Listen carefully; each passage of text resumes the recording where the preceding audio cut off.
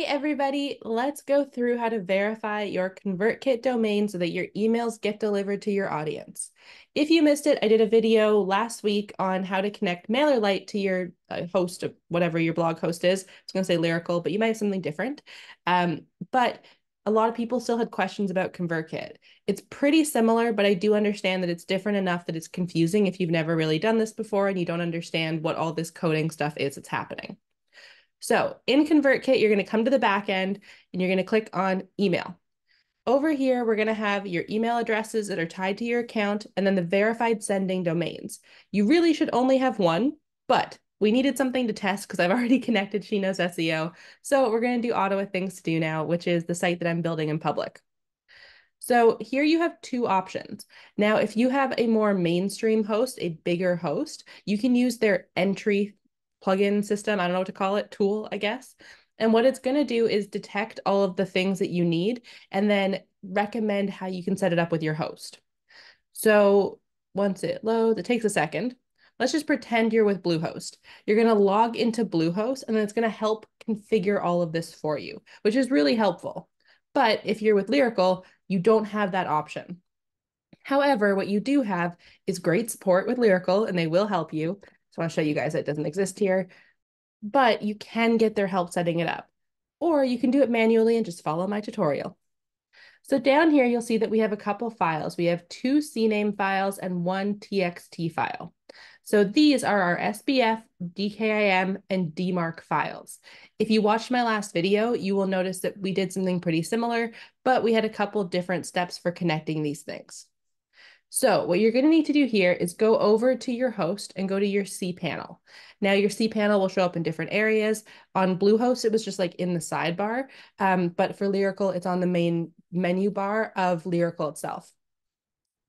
And from here, what we're going to want to do is go down to domain names and manage DNS. Now, if you are with Cloudflare, I think many people will be, you need to do this through Cloudflare. You cannot do it through your host. Wherever your name servers are pointing, that's where it needs to happen. So from your domain provider, let's say it's like Name Silo or something, if Name Silo still has your name servers, that's weird because they don't host your website probably, but then you would do it there. Now, if they're pointed to your host, then that's fine. It usually means you don't have a CDN set up unless the host has one built in like Lyrical does. Then you would do it there. Because basically what that's doing is almost it's like forwarding your address. So we have to do it wherever our address is forwarded, not at the middle stop. So if you go into manage your DNS, you'll see all the records for this. Now I already have these set up for the Ottawa Things to Do mail system, but it's with, what's it called? With MailerLite, but we can do the same here for our setup here. So I'm not going to keep these, but I'm going to show you how to set them up. I did accidentally break the staging site doing the first video, and Lyrical was like, what were you doing? So we'll keep this pretty simple. So what we need to do here is first you're going to select the type of document or file, I guess, that this is. And then you just want to copy the names that they are using. I find that that's the easiest thing to do to make sure that you do not mess things up.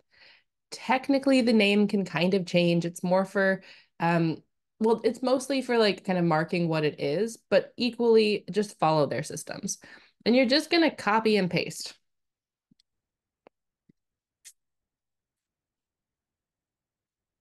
Oops, I needed to do this first. There we go.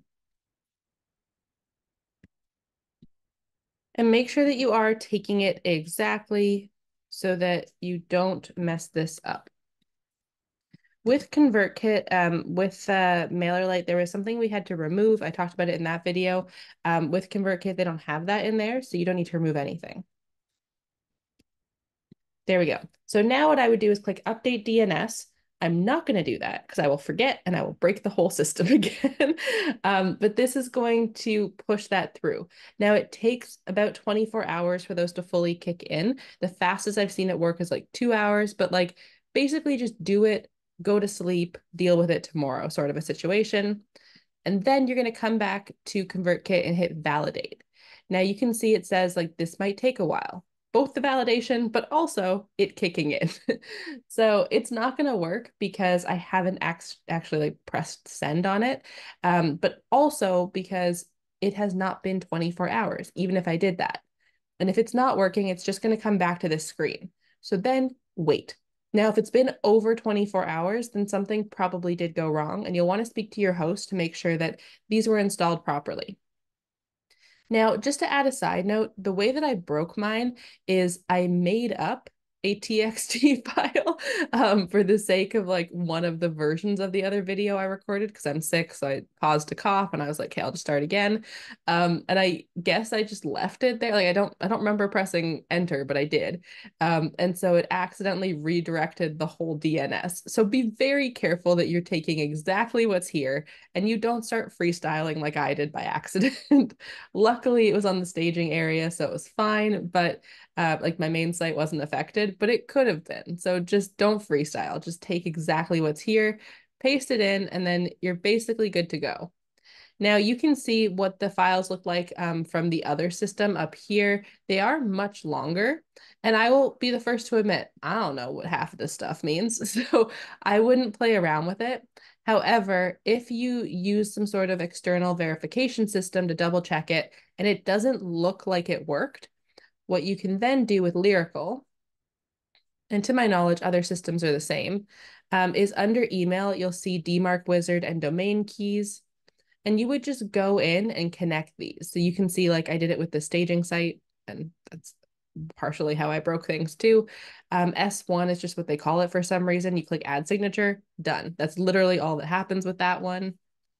And then with the DMARC wizard, you'd select it. You don't choose anything there, and you don't choose anything there, and then you hit add DMARC, and then it just adds it, and then you're done. That's it. However, it does basically look like this. So I suspect with Convertkit that it's totally fine just to like copy and paste it over. That's what I did. Pardon me, still a bit sick. And yeah, I didn't have to adjust anything, and then Lyrical verified it, and it was all good. So these are the systems to set it up. If you are struggling and you have a good host, so that's basically like anyone that's a more medium to luxury host. So anyone with decent support, they will help you do this. Just provide them with these pieces of information, or you can outsource it. Now, I recommended in the last video my friend Beth, who has a power hour where she'll help you do this, and she is especially good with ConvertKit. So definitely check her out if you need help with this. And please, please, please, for the love of God, do this as soon as possible. The problem is if you don't do this, basically Google and Yahoo are like, hey, we're just not going to accept your emails. We're going to send it straight to spam. Now, someone also asked me if it's okay if you have like an @gmail.com email. No, get that out of here. First of all, it's not very professional. Like if I saw, I don't know, I was going to say Google, but that would make sense if they had a Gmail email. But like if my bank emailed me from a Gmail email, I'd be like, what is happening? This is spam. And it's kind of the same idea. Real businesses have a verified email, and a good host will provide an email with like their service, or they'll help you set one up. Now, Lyrical provides them for free, so like I don't have to go and pay anywhere else to get it. And that's super easy for me. So I do recommend finding some setup like that, where you also don't have to pay a separate service if possible to deal with your emails. It's not terrible too, but like at the beginning, especially when you're on a budget, don't pay extra for extra little things. Just find somewhere that bundles it all in. So you're going to want to get off that anyway, and you're going to want to do this. Now, with all these systems, like if you do the CNAME here, and then if you do find that like the DMARC and the domain key haven't set themselves up fully after 24 hours, and you have to do that, that takes another 24 hours. So that's why we want to do this as soon as possible, because all of these changes start on February 1st, and you want this done by then. You want this over and sorted and set so that you don't have to think about it. If you wait too long, you are just making it harder on yourself down the line when you're sending emails. And if you've been marked by spam for someone's email account, it's very hard to get out of there unless that person changes it manually. So you do really risk hindering your newsletter. And especially right now where SEO is kind of all over the place a bit, it's not terrible, but it's definitely harder than it has been. We're seeing everyone flock to Facebook ads and Pinterest and things like that. Newsletters are the thing everyone says to have. And there's a reason. They are very powerful and they are wonderful. But if your newsletter can't get to your people, that's a problem. So I highly recommend doing this. Technically, some people say it's like only if you send 5,000 emails in a month or a day. I don't remember what the amount is. I kind of don't care about that. I think everyone should do it. Number one, it's free. And number two, do you track how many emails you send in a day, in a month, in whatever? Probably not. It is kind of hard to keep track of all of that between automations and what you're sending. So I really recommend doing this as soon as possible because you really do risk messing up your deliverability.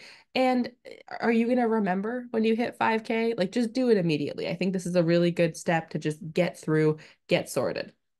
So that's been my tutorial and my little rant. I hope this helped you and you feel confident now with connecting ConvertKit to your host of whoever it is. Your cPanel, most cPanel things look exactly the same. They're just maybe a slightly different color icon or something, but the organization of them is the same setup. Like when I was with Bluehost, it looked exactly the same. So it should be pretty easy to find these spots. If you can't, do go to your support, either their documentation or message them. Hopefully, if your host was on top of this, they also would have sent you documentation about how to do this. Mine did, so that was super helpful. If not, contact them. And if they still don't get back to you, switch hosts, because that sounds like a really bad host. So maybe get out of there. Okay, if you need help with MailerLite, please refer to my other video. I will link that in the description for you. And otherwise, for any other service provider, either speak to your host and the provider or speak to my friend Beth, who can really help you out.